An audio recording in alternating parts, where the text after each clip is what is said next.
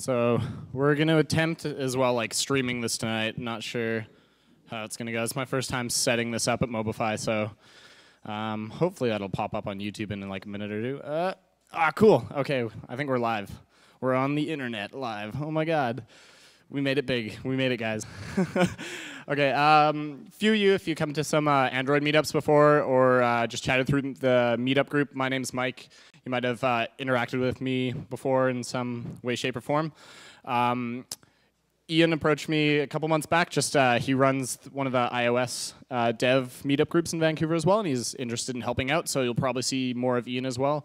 We're going to try to commit to getting like a more regular cadence with sort of like good structure of speakers and events, and sort of see what you guys want, so we can actually do a better job delivering to this meetup group.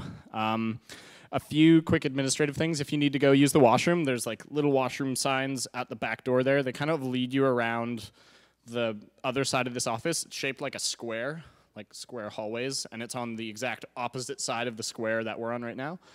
So just keep following them. There's a men's and ladies room. One other note for speakers tonight, since we are streaming, if you're talking like this, if you're not talking to the mic, the people online or like who watch this video later, because I think we're going to try to post it somewhere, they won't be able to hear what you're saying, so try to talk into the mic. You can take it out of the mic stand if you like to walk around a little bit or something and like point at things, or leave it in, whatever. But we might prod you about that. If people have questions, I think we have a second mic that we can try to run to people, but it's kind of a pain in the butt to try and run between people. So if you have a question and the person who's asking the question doesn't have a microphone and you're speaking, if you could just repeat the question into the microphone before, that would be great as well. We might try and stop you as well, just so people online know what you're asking. But yeah, without any further ado, here's Ian to give you some updates.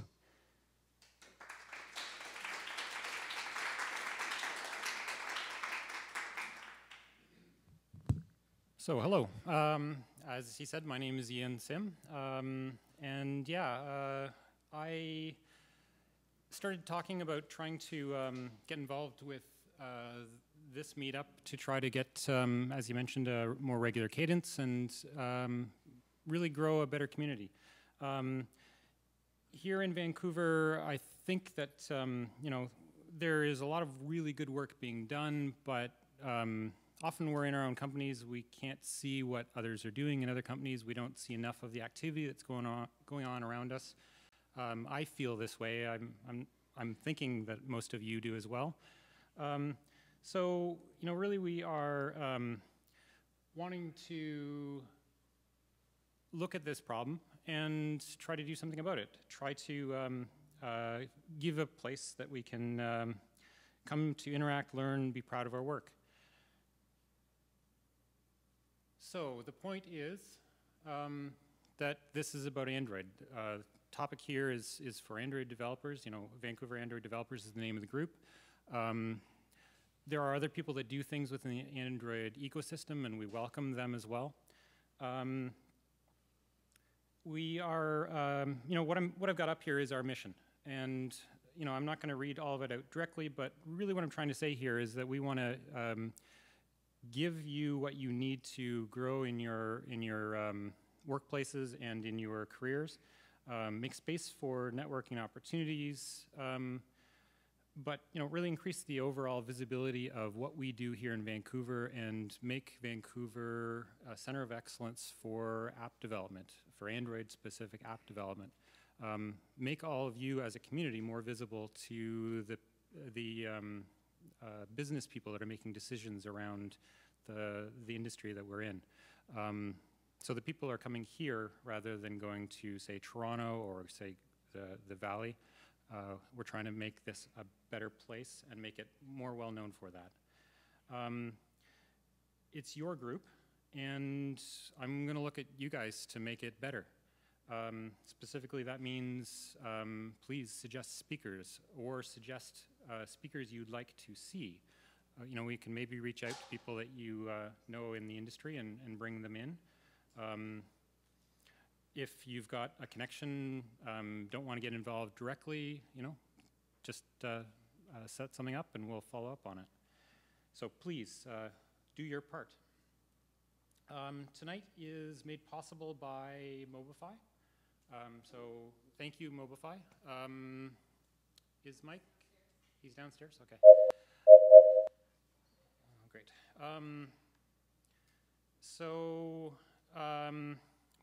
Mobify is hosting tonight. They've done a lot of work for supporting Android in town with both Mike and with one of our speakers tonight, Liz.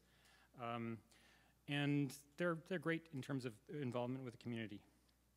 My own company, Radical, is also sponsoring tonight, the pizza, etc. Moving on.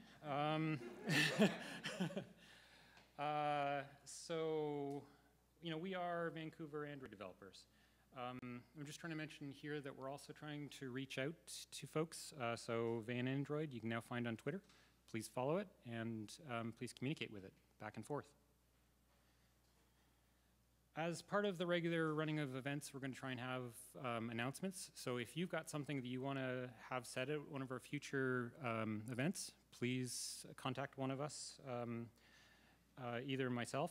You can see emails here. I need to get that turned off quickly. Or to Mike. So you can see the emails there. Just reach out to us through meetup.com or through Twitter, etc. Lots of different ways to accomplish that.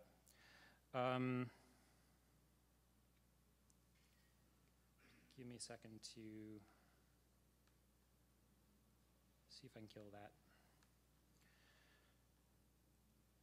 So, first announcement. Coming in the very near future is the Vancouver Startup Week and Hackathon. I don't have the actual dates for the conference on here, but there is a recruitment fair on the 28th and a hackathon running from the 23rd to the 25th. I think the hackathon is at the TELUS Garden. And having attended the event in the past, great place to learn about what's going on in the startup world, and there are a number of things that are applicable for our part of the tech industry as well. So go see that, figure out if you'd like to attend, etc. So I'm going to do a little bit of news now for things that are going on within the Android world.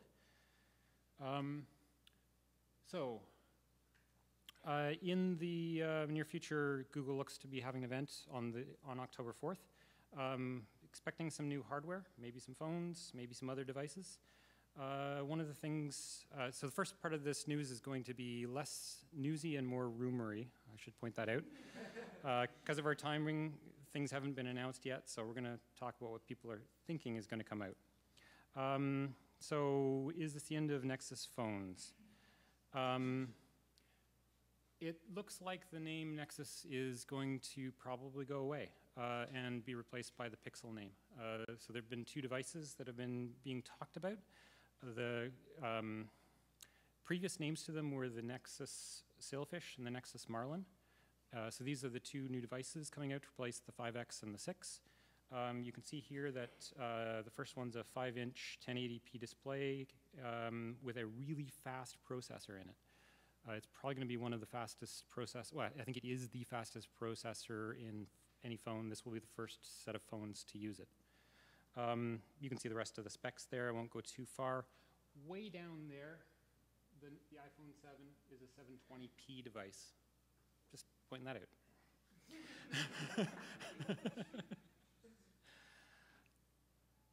And it'll look something like that.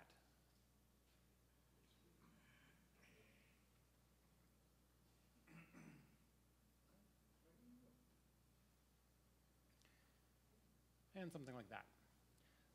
So there's two variations of it, the Pixel and the Pixel XL, Sailfish and Marlin.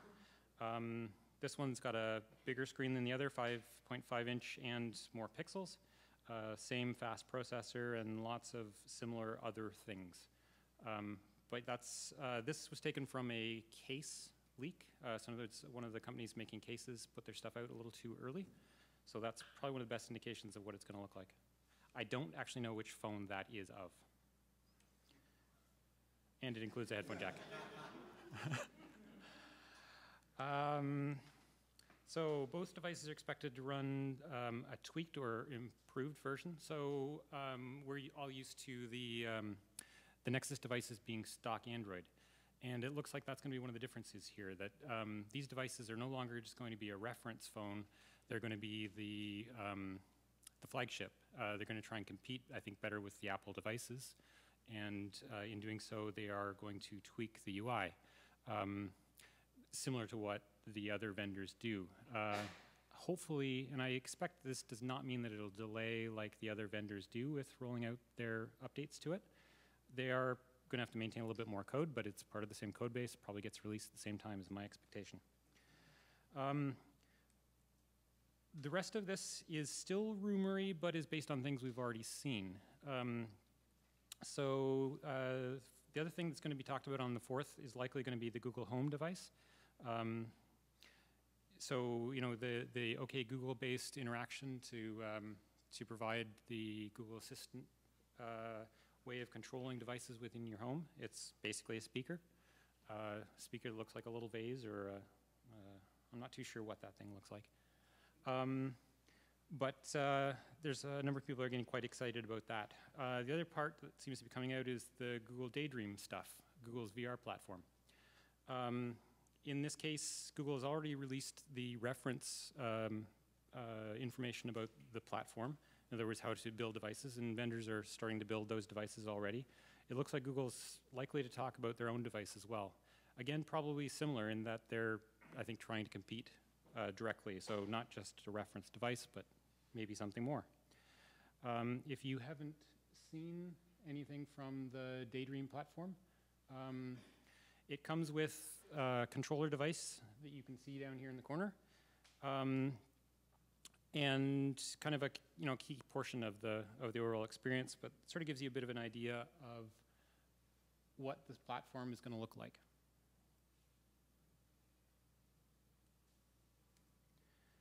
So now stuff that is less rumory. Android 7. Here's a quick list of things that we're expecting to see in terms of APIs and platforms. I'm not going to get very technical here. I'm just going to try and cover things quickly. But yeah, there's a long list of things in there, including new emoji. I mentioned there's support there for the Google VR SDK for both Daydream and Cardboard as part of what they're doing with the hardware for Daydream. There's technical things like the new signing scheme for how you release your APKs. Multi-window notifications. I'm going to cover some of these things, I think, in some of the next couple of slides. So notifications, getting more advanced, getting fancier. You can see a combination on the side there of the bundled notifications. So your notifications can be collected up and interacted with as a group, make more sense of the sort of stream of things that are coming out. The other two images are showing direct responses, direct reply, in terms of interacting with notifications directly from the drop-down.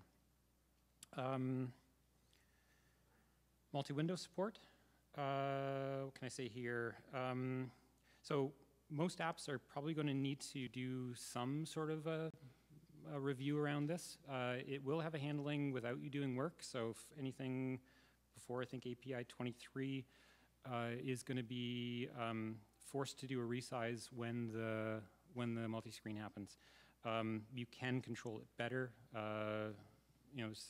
Special things that manufacturers can do if they know they've got a large device, and that's going to be more applicable. Interesting and useful stuff. Probably going to mess up a certain number of apps. The Pixel launcher, also known as the Nexus launcher. So the fancy bar on the side, the Google search bar has kind of been shrunk and moved over. I believe it's got interaction with the Google Now side of things, the Google Assistant. But you can see things are going to look a little different.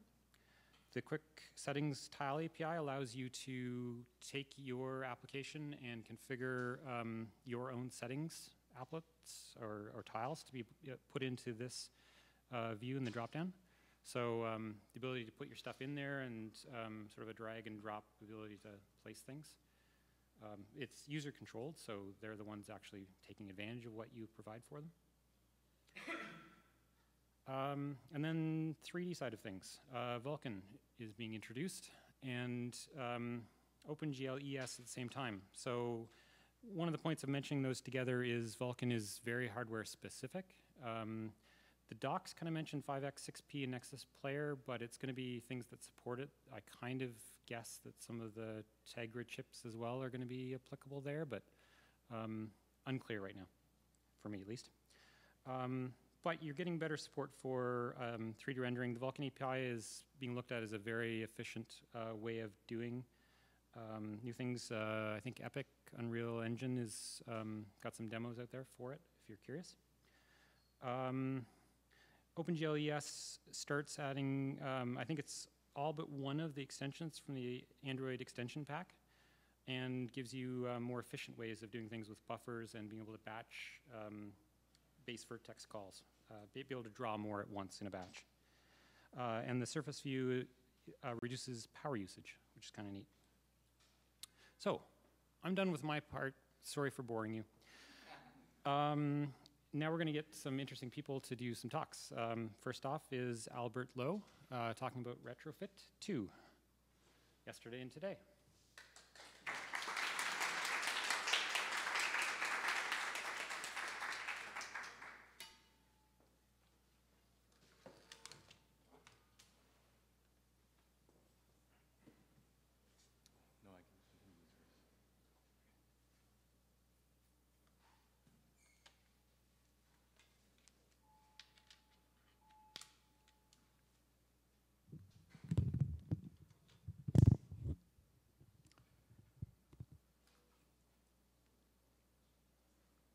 Wow, nice tinting. What happened there?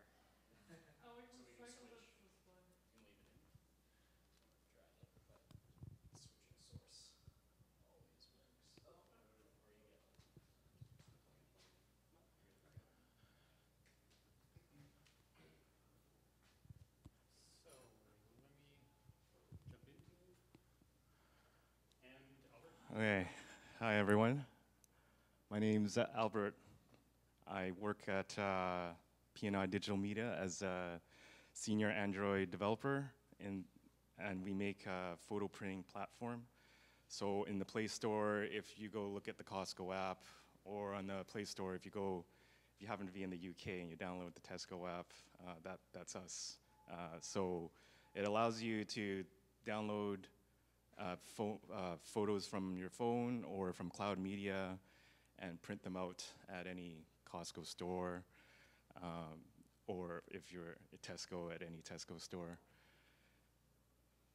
So when I'm not working my day job, I also work on Android because I like Android. So I've been consulting for a couple of companies. One of them is Addis Clinic, which I'll be using. My demo is based off of Addis Clinic. They make this telemedicine application where the patient out in Africa, they enter some patient information, they send it back to Boston via LTE, and there's volunteer doctors that diagnose these patients, and then they send back the patient data back out to the community medical center. So that's one of my jobs. The other one I'm consulting with is it's a startup. They're making a social networking app. It's very interesting, but I can't really talk about it yet because they're about to launch. So what am I going to talk about today? I'm going to talk about why we want to use retrofit in the first place. What's the whole motivation for it? And then I'll bring in some of my own perspective from actually having worked on retrofit. So what I'm doing right now with Addis Clinic is I'm dealing with their Apache client backend, and it's a lot of work, and that's what motivated me to look for alternatives, and I'll dive into that a bit more too. And Yeah, so I'll give some of my perspective on that, and then I'll talk about some of the gotchas and how I evolved my own code to make it better and more robust, and hopefully share some of that best practices with you guys as well. And if there's time and permitting, I can run through a demo of the app. Okay, so life before retrofit was, if you want to talk to a backend client, a backend API, you basically had to either write your own client, or you could use like Apache client, URL, HTTP connection to create your data and send it off to the backend and hopefully get something back before. So those were your two choices. And if you look at HTTP or URL connection as an example, this is something I'm dealing with right now at its clinic. This is working. It's nice. Why change it if it ain't broken? The first problem is there's all these lines of code here, and you're not even getting your data yet. So you have to write all this stuff just to get ready to get to your data. So that's okay if you have one request. If you have, like, say, a post, or you have to do a delete, or your request parameters change, then you have to do this all over again. You can try and refactor it, make some common methods, but more or less, you're going to do this a lot, and you're not even getting your data, which is here. So that's a bit of a problem. You have to carry all this baggage with you whenever you want to get something, or whenever you want to upload some files over to your API endpoint. So what retrofit does is it tries to abstract all that away, so that we don't have to deal with crafting the request body. Well, we do, but it makes it easier for us to do it, much easier. It's much more flexible. You can change your endpoints much more easily.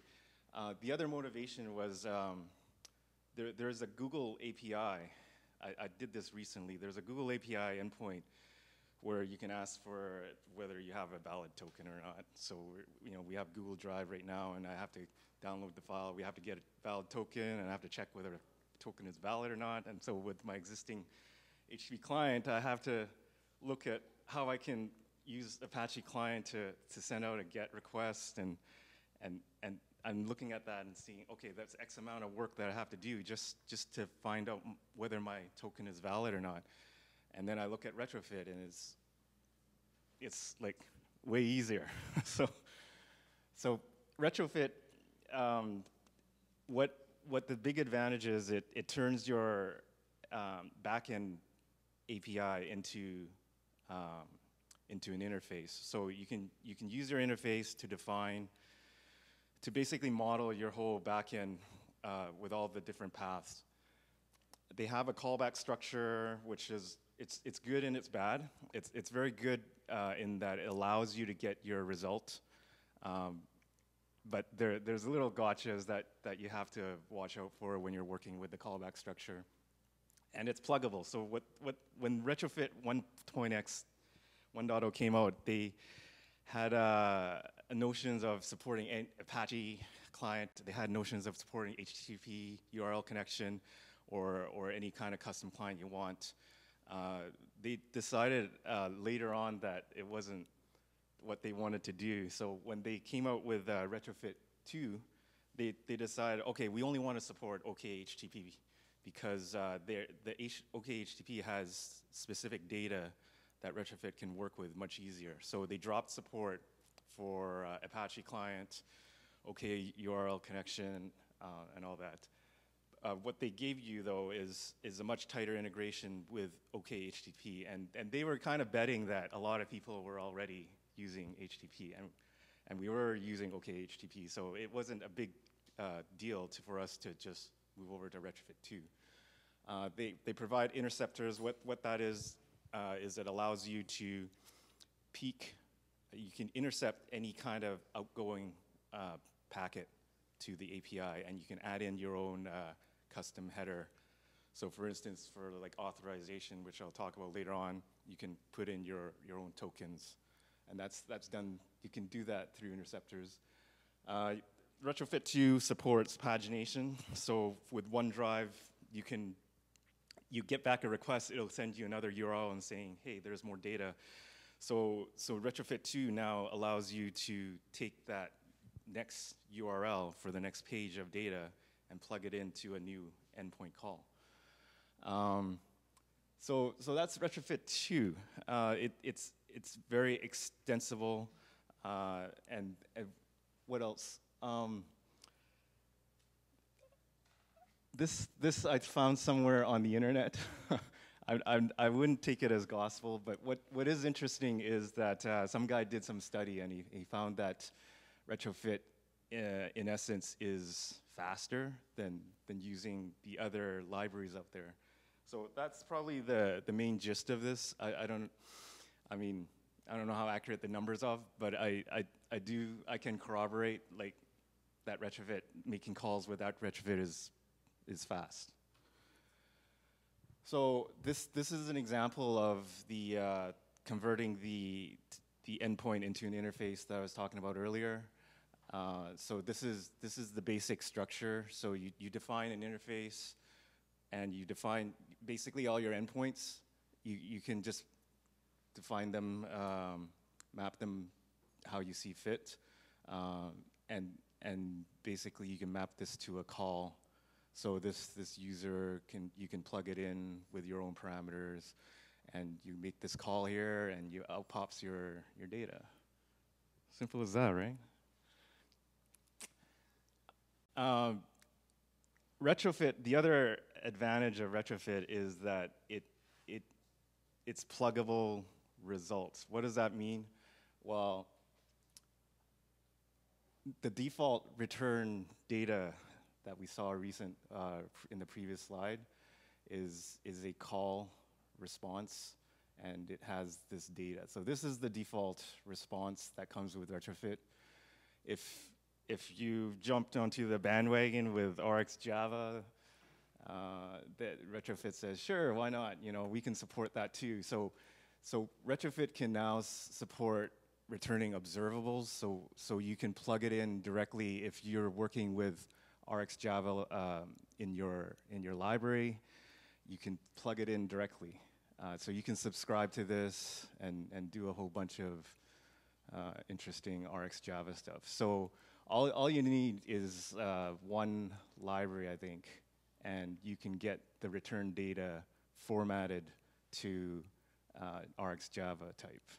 And there's Java 8 came out. They have this thing called observable list future or something like that. So Retrofit says, okay, yeah, sure, we can support that too. And they said, okay, you just need to compile a different library, make a new adapter, and you get this observable feature that you can use with whatever work you're doing in Java 8, I guess.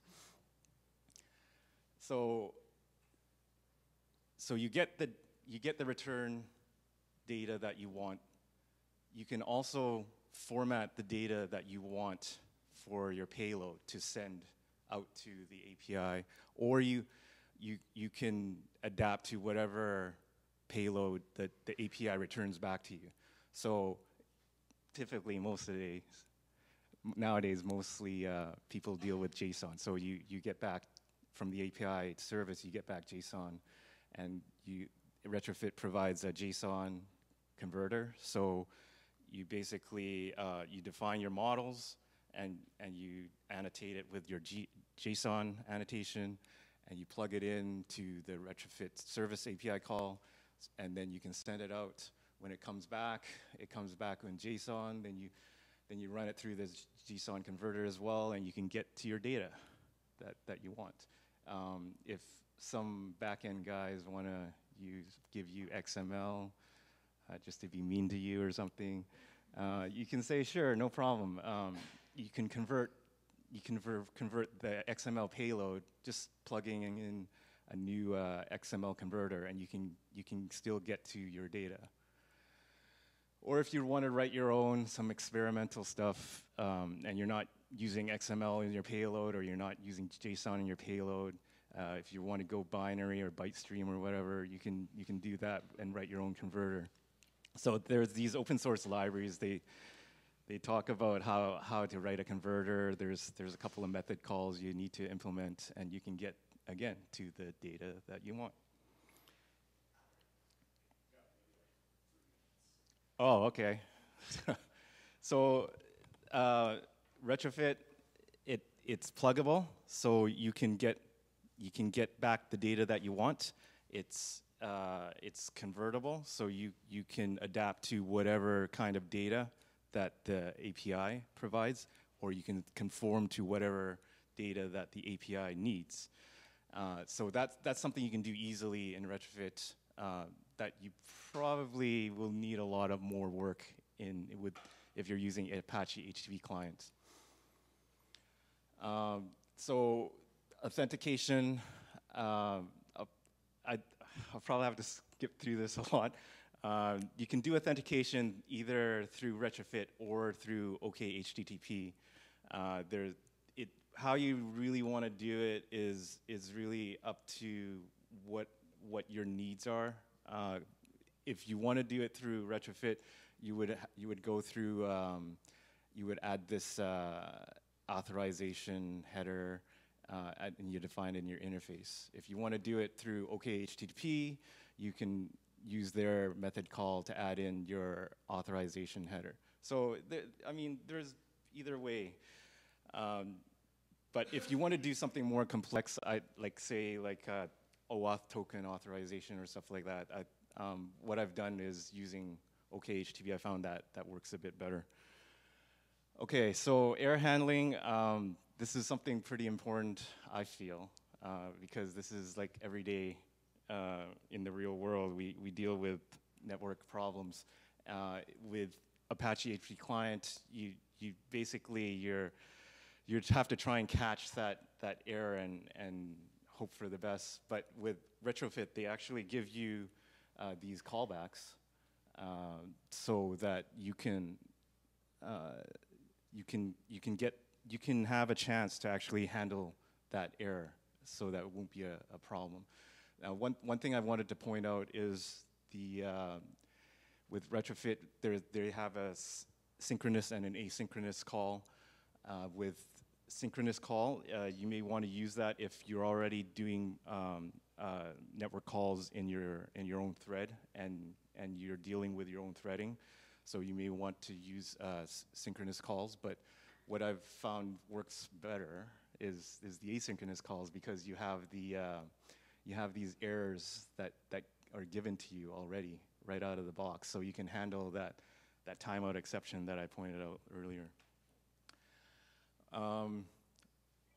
Okay, so one last thing with retrofit. When I was implementing it for the Addis clinic, I started out with this, right?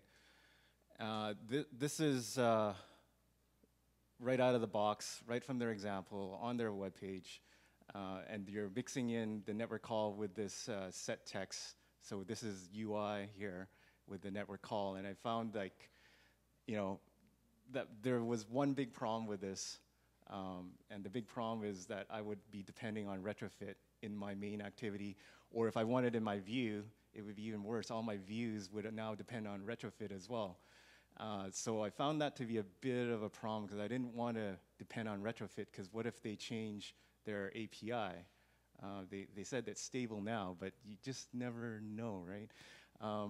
So I don't want to depend on this, because if the API changes, then I have all these changes to make. So what I found worked better for me was to make my own callback, and it gets me my data.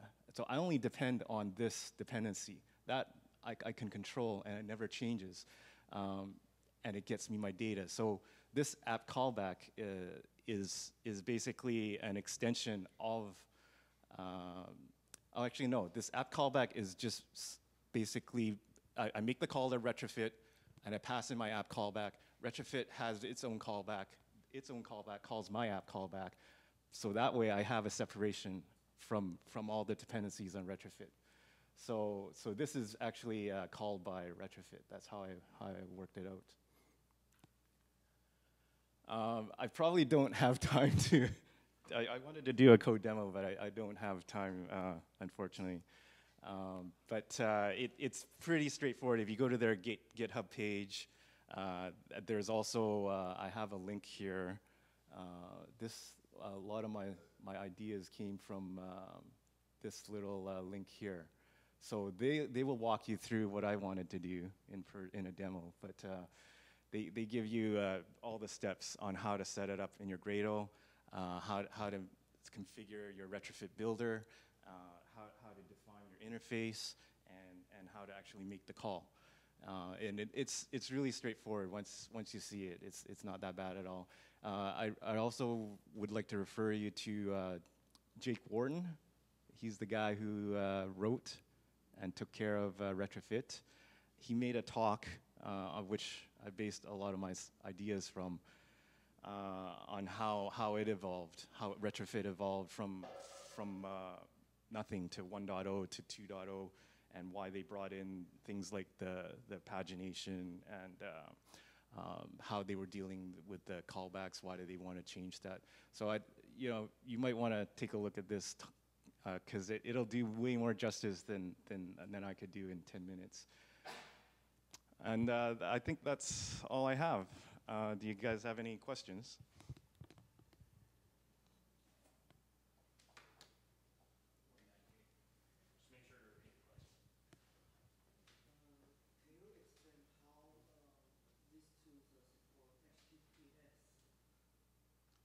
Sorry, how? So retrofit, so the question was how does retrofit support HTTPS? It supports it right out of the box. You can plug in, you can define your endpoint as HTTPS. The one thing that you need to be aware of when you're using HTTPS is the token. It might expire, so you need to use interceptors. The other thing is with HTTPS, you might run into these certificate security issues, so you might want to add some extra security. That part actually retrofit doesn't deal with. Retrofit's scope of the world is limited to interceptors, so it can only intercept what it's sending out the payload to the API and what it gets back. Any lower level stuff, if you want to deal with like SSL pinning, stuff like that, that's done by OkHttp. Retrofit doesn't really deal with that. But your basic HTTPS, you can plug it right in, define your endpoint as HTTPS, and Retrofit Builder will work with it right out of the box.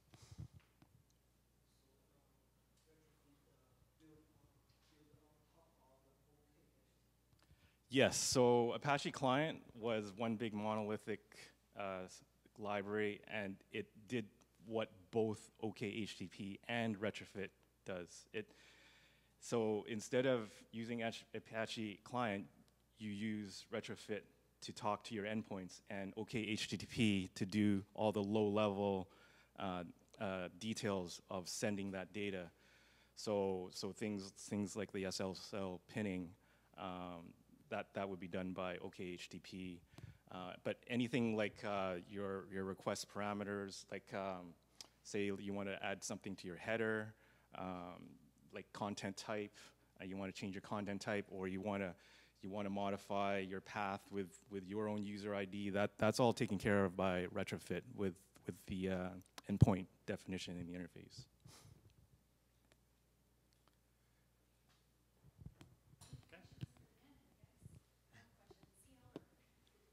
So yeah, if you've got more questions, we can handle them afterwards, I think.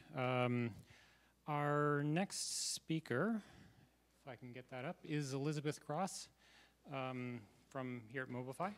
And I'm excited about this one because I like playing with animations myself, you may have noticed. So, okay. give it over to Elizabeth.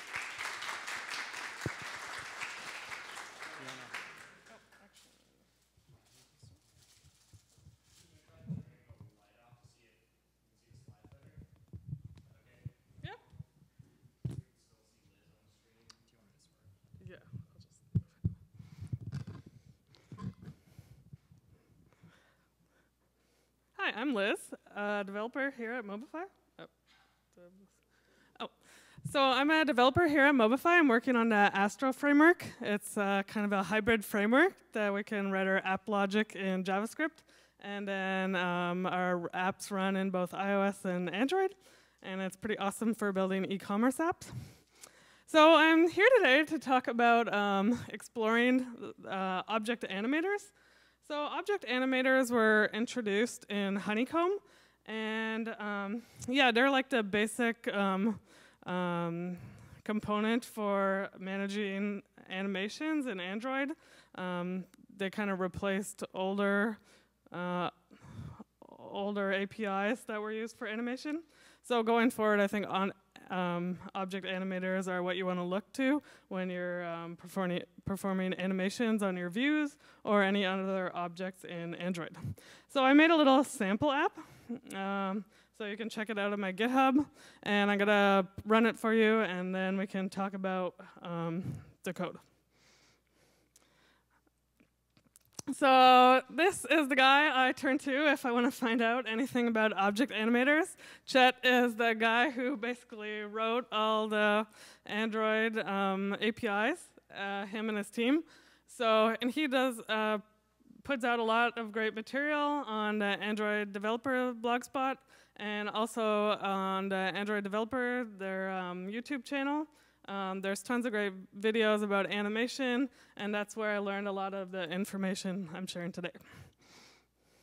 Okay, sweet. Let's check out my app. Oops.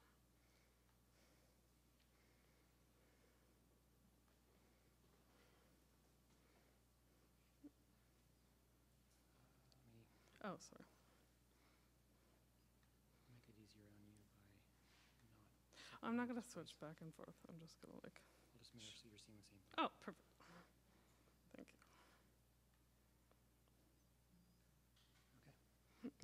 Okay, sweet. My app doesn't look like anything fancy, just about a bunch of buttons. But we'll see. It's more for exploring the code than making it look pretty. Okay, so the first button we have is like a slide me button. So if I just tap on it, it's gonna slide from one side of the screen, and I can tap it again, and it slides back. And the next button I have is slide me question mark. So I can tap that, and it does a similar thing. But then I can pull the drop-down menu, and that's a list of time interpolators that are affecting that button. So I can change it to, say, anticipate an overshoot. And now when I click the button, it kind of goes past where I wanted it to go and bounces back. And do the same thing on the way back. And I can quickly go through these. I can bounce it. So it hits where it's finishing, and then it kind of bounces a couple times. And a linear one, super boring. Just going at the same rate the whole time. And fast in, slow out. So I think Chet describes this as kind of a natural motion where you accelerate out and then come slowly in. And these buttons below, they're spinning buttons. So the spin button just spins 360 degrees around its x-axis, and then I can spin it back the next time. Spin with reverse. It's spinning and then coming back to where it was without me touching it again. And then spin rotation. Spin around a rotation point. I'm actually spinning around the top now. So you see the axis of rotation is at a different spot. And then two more buttons. Grow me, if I tap on that one, it kind of doubles in size and then shrinks back down to its original size. And then move me, I'm gonna move all the way around the screen. Sweet. Okay, so let's look at the code now.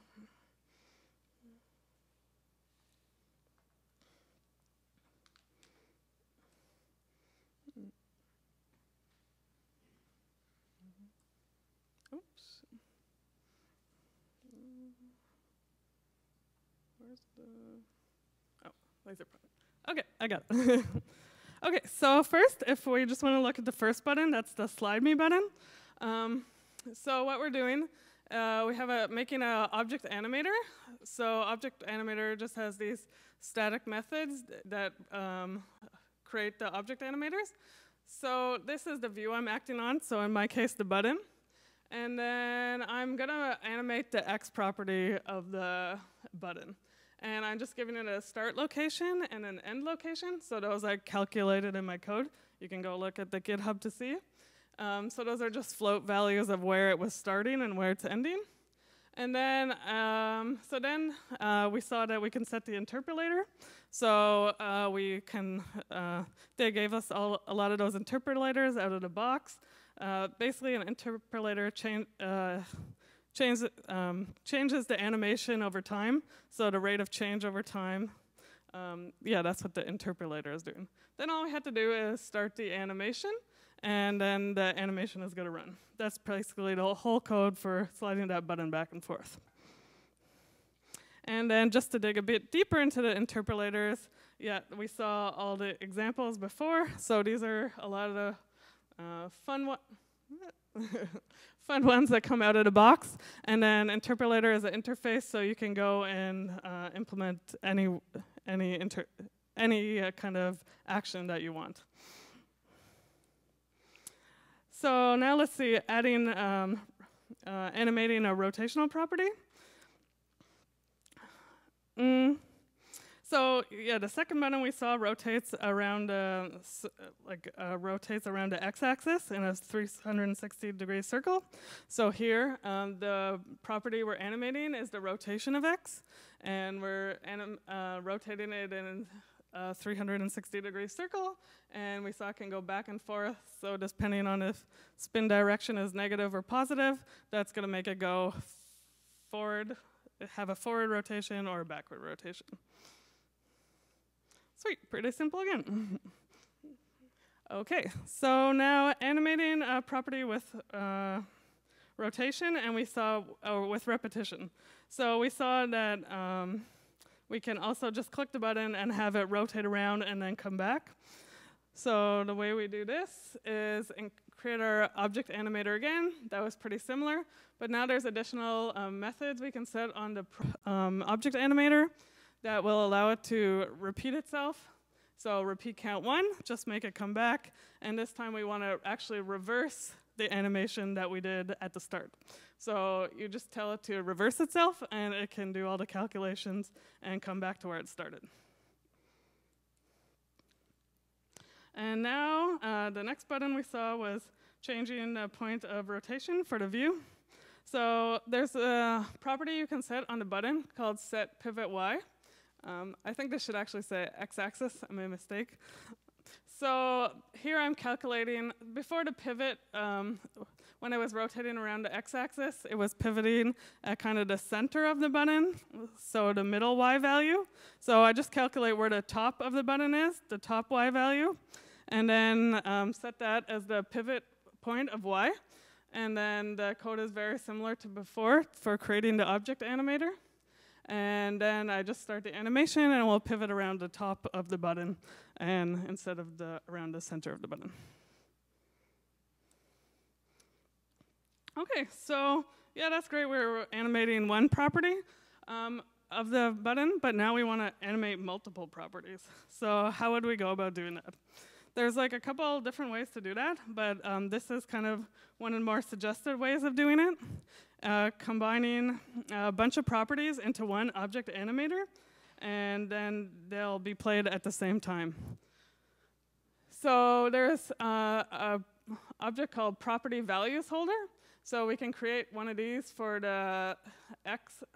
So this is the growing button, so when we're growing it in the x and y direction. So we want to grow both the x and y values, basically like double them in size, and then have them shrink down again. So you can define a property values holder for each one of the buttons that you want to, or each one of the properties that you want to change in the animation, and say how you want to change it, so double in size.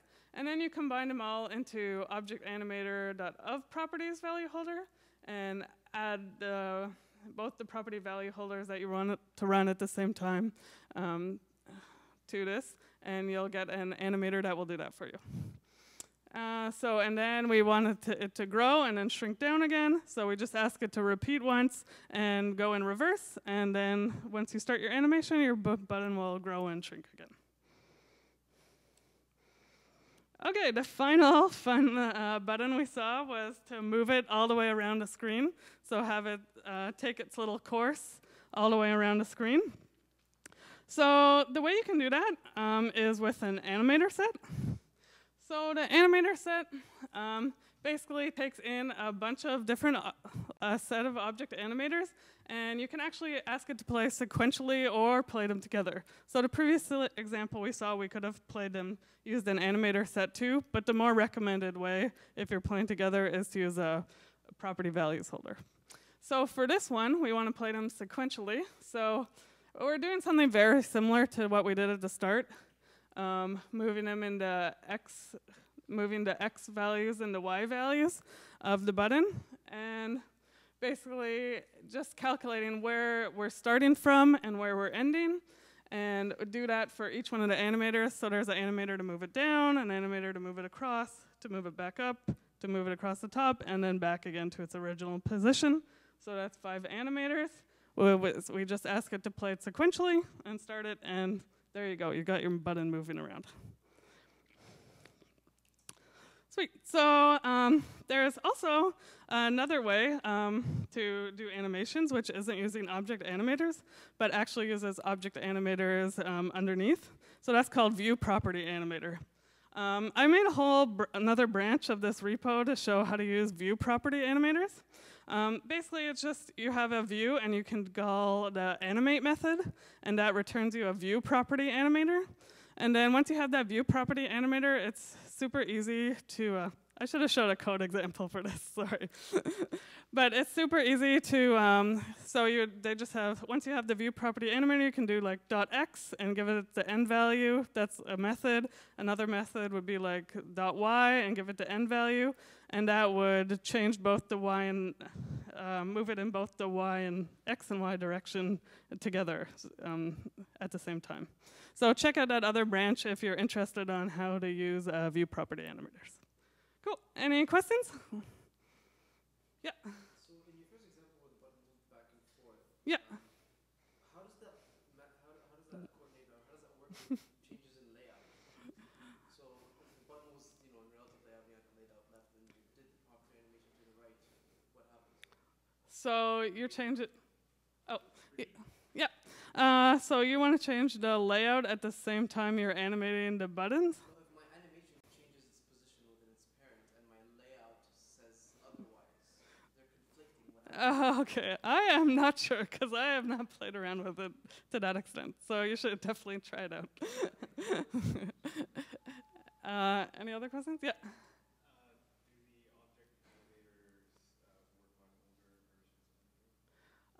So it was introduced in Honeycomb, so I think that's about as far as you can go back, like API 11, or maybe someone can correct me. Yeah, so I don't think they're backported past Honeycomb. And yeah. Yeah. I think there are a lot of Oh yes, can you set up any callbacks on whether the question was, can you set up any callbacks on when the animation completes? I think there are ways to do that. Yeah, you'll have to check out the ObjectAnimator. I know definitely for the view properties animator, there is like a callback listener that you can add to it. So yeah, you can do that in that case. Any other questions? Cool. Thanks a lot.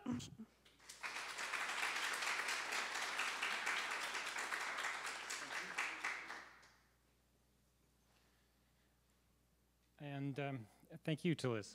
That was awesome. So we are now getting on to our feature talk. And we've got Johnny Shi here from buddybuild. As you can see, he's got a background working for some other companies that you may have heard of before. and works now buddybuild. He's one of the founders of buddybuild. If you haven't checked out buddybuild, do so. It's kind of cool. And I'm going to hand it over to Johnny, I think.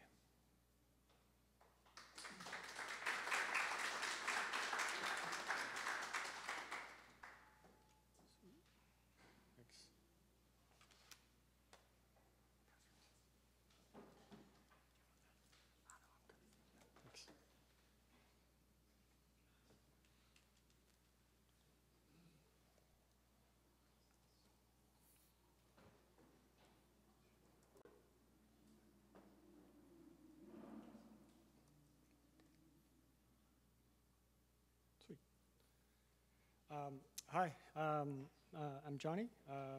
Like Ian said, I'm one of the co-founder and engineer working on a buddybuild team. Today I want to talk about how to improve the quality of your Android app through testing. For those of you who don't know, buddybuild is a CI solution that's focused on mobile with an integrated deployment system. Think of it as a better TestFly or Hockey app. And on top of that, we build an SDK, allow you to get feedbacks and crash reports from your testers. Day-to-day at buddybuild, I focus on building the Android functionalities. Interesting background story. Before we started building buddybuild, actually, originally we were working on an app called What an Idiot. Basically, one of the co-founders gets frustrated when people cut him off in the traffic. So what he want to do is he want to take a picture of the car and submit a report. It may not be the best idea in the world, but like definitely made us realize there's a need for a CI solution. Before that, I worked for Amazon in Seattle. I work on the mobile shopping app, work on the homepage, the product detail page, and the Lightning Deals page on mobile. So Kindle, Android, and iOS. While working on those pages, I learned firsthand how important testing is. I worked on this Lightning Deals page about 4 months. We shipped the feature just in time for Black Friday. This is like 3 years ago. But on the day, the entire category, electronics category, doesn't show up actually. So nobody was able to shop the deals for electronics for like 6 hours or so. Turns out the backend API I used caps at 100 items per call, and if you ask more than that, it just returns nothing actually. And obviously, it only happens on Black Friday because normally you have like 20 deals or so a day. Needless to say, that was a super expensive mistake, and something could have been avoided if I had adequate testing. And after that, I came back to Vancouver. I worked on the Fire Phone. Some of you might remember. It has 4 cameras in the front to track your face and renders like game-like elements on the screen, kind of like running a game all the time. And because of that, it's got quite a huge battery actually. Which in hindsight is really great because it makes a really good paperweight right now, actually. Yeah. More specifically, I work on the Silk browser, which is a pretty good browser internally. It uses the same engine as Chrome, but we built a bunch of cloud acceleration features on top of that to bring to the next level. Really, in the last 4 months before launch, the whole team focused on improving the quality of the product. We did that by writing and running a lot of tests. And today I want to share some of the learnings, things we learned from that experience, and some of the things I still learn at buddybuild. Here's some quotes I think about when I make a change. If you don't like testing your product, most likely your customers won't like to test either. Software testing proves the existence of bugs, not their absence. Bugs are inevitable during the development process. Testing gave us a way to find them and fix them. So what's the solution here? I think test farms, click farms, it will be the solution, right? Just kidding. No, definitely not. So automation, it will be the way to do it. Let the CPU do the monkey work, right? So you can focus on building more interesting things. With that automation, we were able to cut down our ship time from 4 weeks at Silk to less than a week. And we're not alone at Amazon. So 61% of apps that use buddybuild have some tests. Today we're going to cover 3 categories of tests. There's UI tests, or some people call it acceptance test. There's integration test and unit test. We're going to use a demo app to show you how to use each type. It's a simple note-taking app. You can basically view notes, open them, add a new one, attach photos. Has a typical client-server API setup with local cache, all the good stuff. Let's dive into UI test. So there's a few options to write UI tests. A couple of frameworks out there. Based on the thousands of Android apps that use buddybuild, Expresso is the most common test framework we see. Almost everybody use it. Expresso basically allows you to write concise, human-readable Android UI tests. It allows you to interact with the UI and assert the state pretty easily. There's another fairly popular framework, although it's very rare people use it. It's called UIAutomator. The difference here is UIAutomator allows you to interact with other apps. Whether Expresso only, you can only interact with your own app. And with UIAutomator, you can also interact with the system UI. So you can verify the app's behavior correctly when user flow across into other apps or into the system UI. Example of this is if your test involves clicking on the notification tray, make sure the correct activity gets launched and was populated with the correct data. Let's take a look at an example.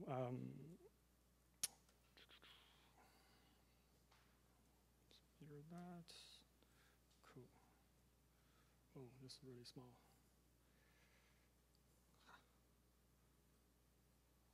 Cool.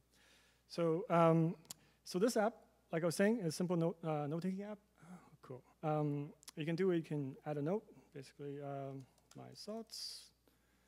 Enter your note here. Android is awesome, right? That's a note. Pretty straightforward. We're going to write a test just to mimic that, just to verify that works. So this is my test.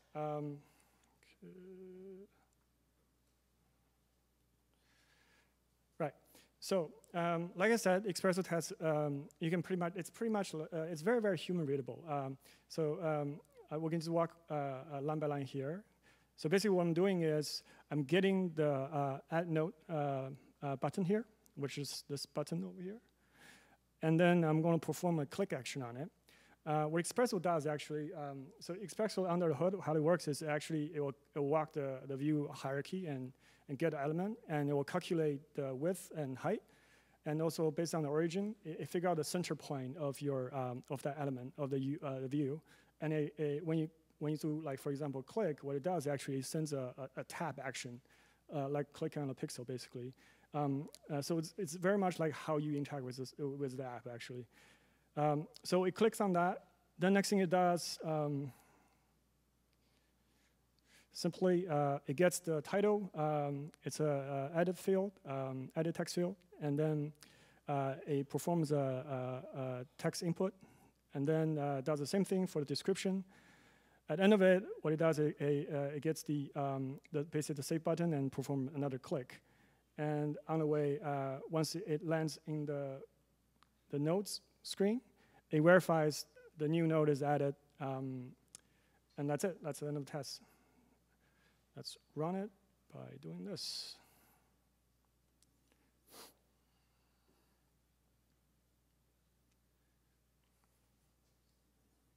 That's it. My test green. It's fairly straightforward. Something new in Android Studio 2.2 is introduced this thing called Expresso Recorder. So you don't even have to write any code, actually. What you do is you can do this, record Expresso test.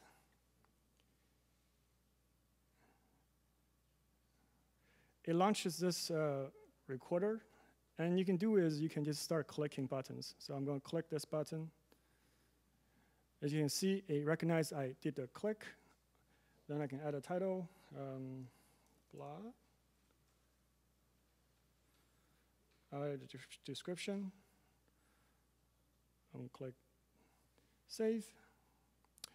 This recorded all my action, and at the end of it, you want to do an assert of the state. So I'll just add assert, and I'm going to click this, and it's already pre-populated. The text is blah, and all I have to do is save and complete record. Sure. It generates the code for you, actually.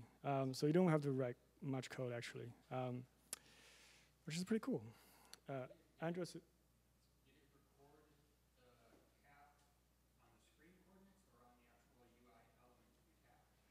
it recorded on the. I don't think it recorded actually elements. The pixel actually. What it recorded is like the elements actually. So it found the element and did a click, which we can see here. Yeah, basically get by ID, and coordinate layout is. I think it just tells it to do the center point, and yeah. Yeah. Okay, going back to slide. Sweet. Yeah, so as you can see, UI test is pretty easy to, very easy to write and pretty easy to read. But based on our experience at Silk, and they're really, really flaky actually. So why they're so flaky? There are many reasons. Some are you can control. Some are more difficult to control. So one is the UI flow changes all the time. UX change, and you just have to rewrite the test, right? Turns out the ID could change as well. So the ID, if you have a library that has resources you're referencing your app, those can change. They're not static constants, actually. Those can change. So what you have to do is actually you have to write a public XML to hard code those IDs so they don't change. There's sometimes your window will go into the background, so you cannot click. One example is like if there's low battery or something, or notification or something, your window will be no longer in the foreground. Another thing really, really hard we faced is where sometimes we run like slow debug builds. There's a lot of timing issues, and make it worse is we're actually running debug builds on debug system images in the early days. So we had to write like a whole framework around it to handle that, and just basically a bunch of waits and a bunch of verifies. It makes things really, really slow. There's a few things you can do to make it a little bit more predictable. If you are on using emulator, make sure you use x86 emulator. They're a lot better. Make sure you turn off animation, like all the window transition and stuff. And also, if you use the emulator, make sure you use the host GPU just in case. But even with that, emulator device is really still very unpredictable. So like if you can run your tests without involving emulator in more isolation, it'll be much better. And you can write integration tests.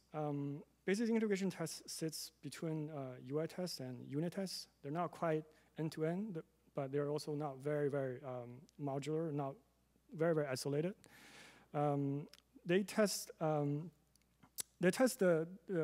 part of the system, which normally involves calling some sort of API into the Android system, which is a little bit tricky for Android because the SDK on your computer is actually, they don't have any implementation.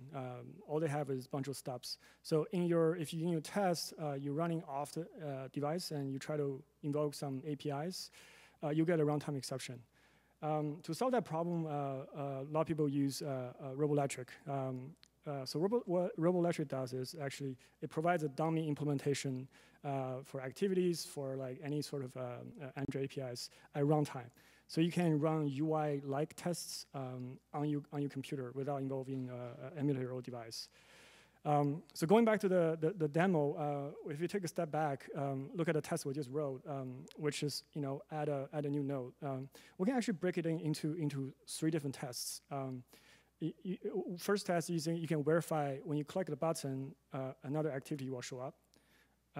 Another thing you can do is you can verify after you type in your title and description, you click on the save, a note does get saved. And then you can verify if a note gets saved to the store, the view will get refreshed and the note shows up. So let's go back to the demo. Let me show you how to rewrite the test using Roboelectric.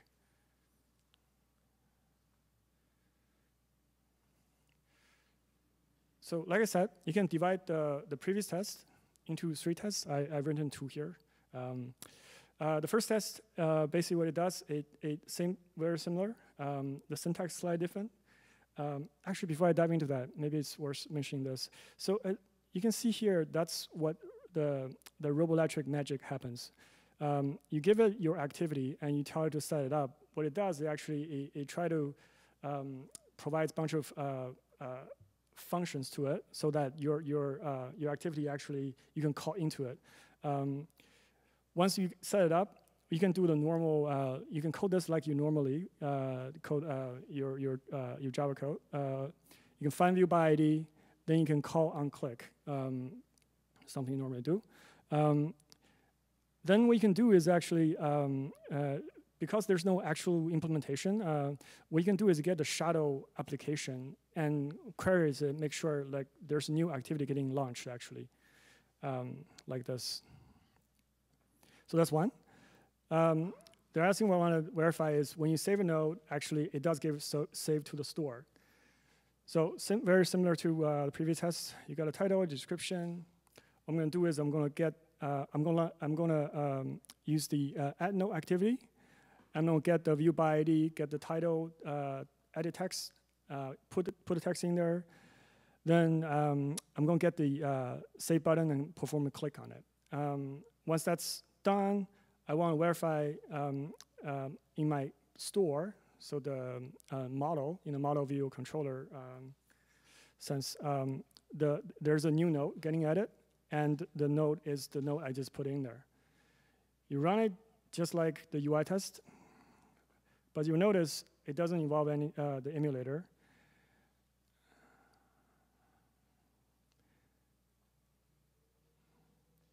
And it runs a lot faster because it doesn't need to install any, doesn't install APK or test APK. Yeah. Sure, yeah.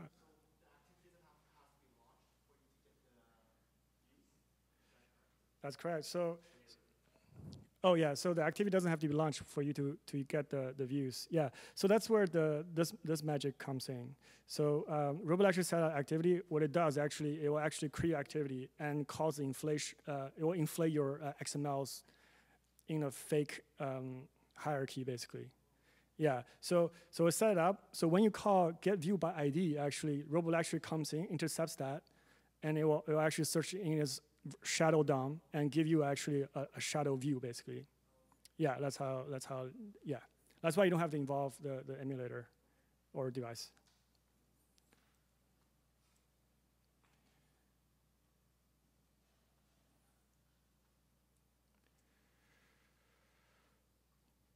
Cool. So you can see roboelectrics are generally, they're far more stable than UI test and runs a lot faster than UI test. But one thing to know is they're not real, because like I said, the only implementations they're dummy implementations. They're not really Android implementations. And also another thing to note is since nothing is actually drawn on a screen, when you actually get a UI element like a view, when you tap on it, actually, even if it's off screen, you can still tap on it, which is in a UI test case will just fail. Because you are actually not tapping anything, you're just getting a view and invoking the on-call listeners, basically. So they're not real. But they do provide a lot stable run than the typical UI test. But really, if you step back again, most of the time what you want to test is, you really want to test your app in isolation. So you want to test your app in the background service. And to test that, you just simply write unit tests. With Android, you can just write regular JUnit tests. It uses Android JUnit runner test runners to run them. It's very rare that your test, the class under test has zero dependencies. So to provide a better isolation, the good practice is to actually mock the dependencies of the class under test. And you can do that with Mojito, which is pretty popular. What mocking does actually, it basically stops out the class functions and intercepts them. So when you make a function call, actually, it's not calling the real implementation, rather your mock. Yeah, let's take a look at one of the demos.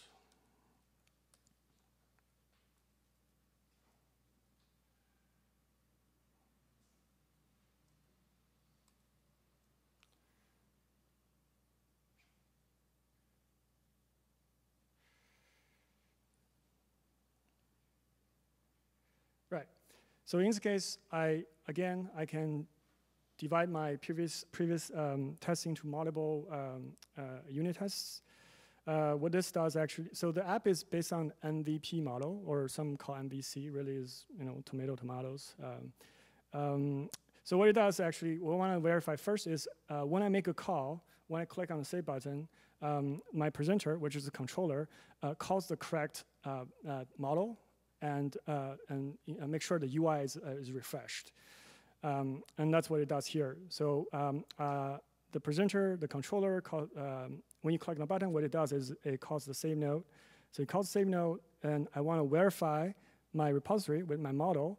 The save node function on the model gets called with a node class. And also, I want to make sure my view gets called on this function. So show node list, which will refresh the page. These two things, the node repository and add node view, they're not real implementations. They're mocked. You mock it, simply just add a mock annotation and call Mojito annotations init mocks. They will create a mock object of that object. That way you can actually intercept it. So how this works is basically when the save node gets called, this guy gets called, but not the real one, and instead the Mojito implementation, and Mojito actually records that, and that's how you can verify that did get called. That's one. This is another one, unit test. This is more like a typical unit test. So basically I have a node object, I call save node on my repository, and then I verify my nodes it's actually indeed saved. We can run this, like this. It's done. So you can see, really, unit tests are super fast to run. And they're the stablest test among the three. And also, one side benefit of writing unit tests is actually it forces you or promotes you to write better code. You end up writing more concise classes instead of like giant monolithic class. Yes.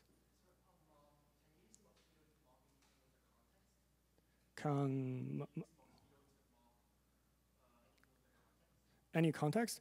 It will be, but it won't have any intelligence built in. So all it does is record which function's getting called, actually. Versus a Roboelectric, when you call context, let's say get resource ID or something, it actually knows like you are going to pass in the resource ID. It's going to look up the resource, actually.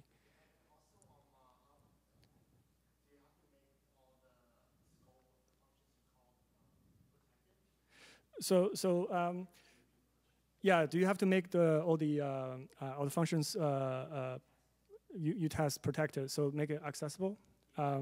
So Mojito provides some of that. It actually, you can call some private functions and mock some private functions, but certain things are not allowed. I think static constants or something is not allowed. And there's another library you can use though to do that is called power mock, actually. Yeah, actually you can mock anything you want with that thing. Yeah, really just reflection. So like I was saying, writing unit tests will help you write better code, actually. You can write more concise classes instead of one giant monolithic class. In general, we find this is a pretty, based on the past experience, we find this is a really good way to think about it. You want to write a lot of unit tests and integration tests. You want UI test style, you cannot replace UI test, unfortunately, but you can write very little UI tests. Normally, we recommend just cover the happy case. So UI test will run through once, cover the happy case, The rest of the edge cases will be covered. You should cover with unit tests or integration tests. And then there's some menu tests in the final pass. Like certain things are just way easier to do with menu tests. Like did the drop-down show up, for example? This is way easier. So we took all these learnings and we built the Android testing support at buddybuild. We built a few neat things that help you run your tests and debug them. I'm going to quickly show you how to onboard app and run tests in buddybuild. Cool.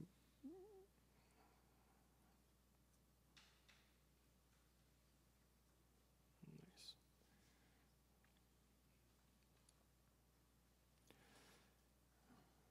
Right. So it's I'm going to onboard app. I just the demo app. It's pretty straightforward. All you have to do is go pick your repo.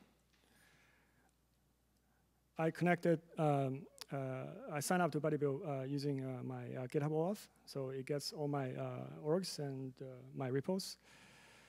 Let me find that app. So all you have to do is go pick the org. Actually, let me make it bigger. Perfect. And build. So what this does actually now is we spin up a new Docker image, fresh Docker image, and we secure it. Then we retrieve the source code, put it under the box. We support like Bitbucket, any sort of SSH, GitLab. Once it's done retrieving the source code, what it does actually, we have a plugin we made, a Gradle plugin we made. It actually analyzes your app and then figure out like which modules you have in there and what variants you have in there, and we'll just build automatically. This should only take like a minute or so, but to save time, I onboard the app beforehand. And this is that app. And I turn on the tests, unit tests, both unit tests and UI tests for this app, and run it. As you can see, so app succeeded. Look at my these are the roboelectric tests I just wrote. These are the other unit tests. As you can see, roboelectric tests take a little bit longer to run than unit tests because it needs to download a bunch of things when it's running, actually, the implementations. We can also take a look at the UI test. So this is that UI test. It takes a lot longer to run. What we noticed is, well, UI test is really flaky. So like sometimes it's really hard to figure out what's happening. So what we did is actually, well, one, you can download the log, which gives you the ADB log of the device. You can go there, read the log. But what's be better than that is we actually just show you like what happened actually. So we just record it per device per test case level. Yeah, really helps you debug the things. And that's it. Yeah. Any questions?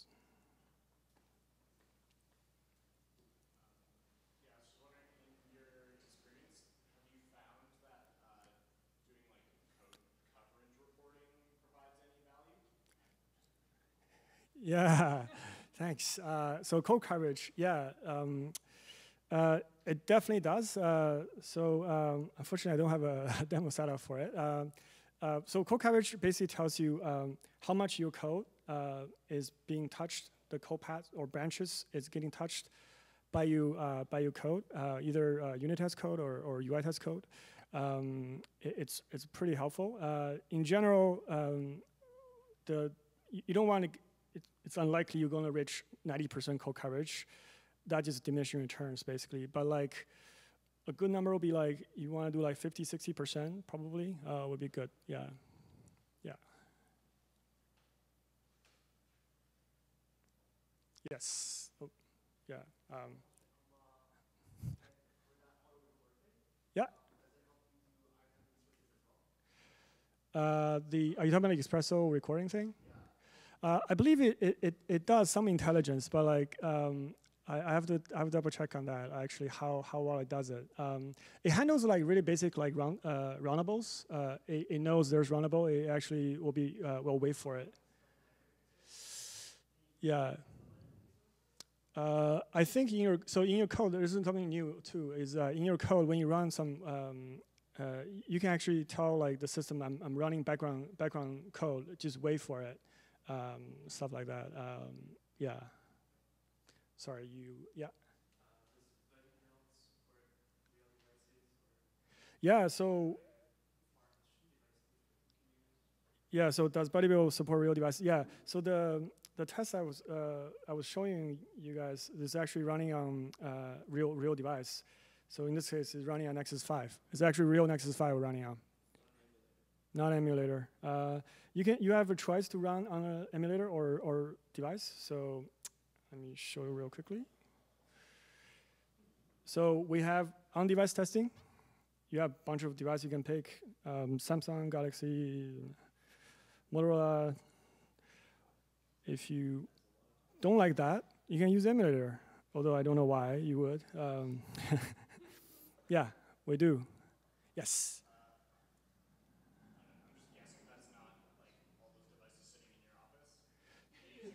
They're sitting under my table. No.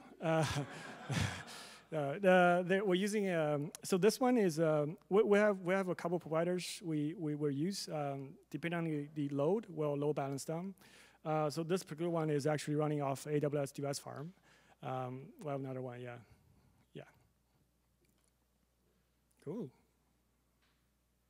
Thank you.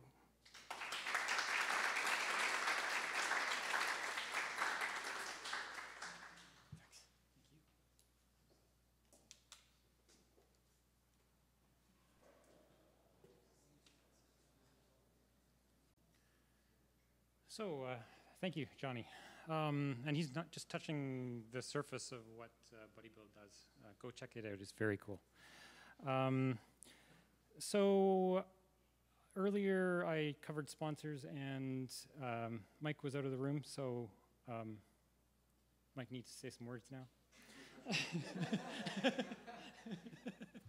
Yeah, I guess, yeah, I'm a software engineer here at Mobify. We do anything sort of like, I don't know, we got a lot of really cool tech we're working with. Johnny mentioned they're using like spinning up Docker images, and I don't know, some people get like super excited about that. We're also working with like cool stuff like Docker, working with a bunch of front end fun stuff like React right now as well. So keep your eyes out. I think we have like a few positions open, but we're always looking for good talent.